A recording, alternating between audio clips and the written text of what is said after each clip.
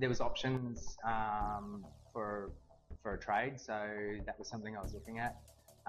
There was some other industries that interested me, but I'd had background growing up with my dad in the industry as well, so that was pretty much the way to go, I think. Operations manager for First Glass.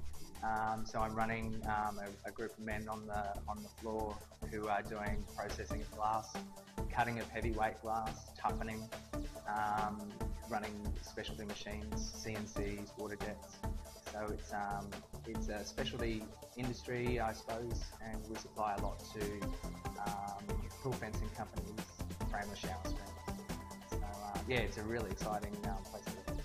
I think it's something that if you have a trade or if you have a traineeship or knowledge in the industry, there's always somewhere to go.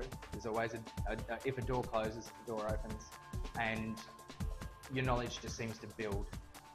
The more you look, the more you'll find. We're dealing with some large customers, mainly in the building industry, and we deal a lot with customers that are installing splashbacks.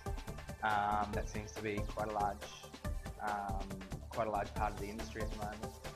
Frameless shower screens are very, very popular, and yeah, they look fantastic. At the moment, my professional goals are to stay with First Glass and help to expand the company so that we can produce the best product we can using all Australian products. I think the business and the industry will change greatly in 10 years. There's so many changes in the systems, along with the Australian standards.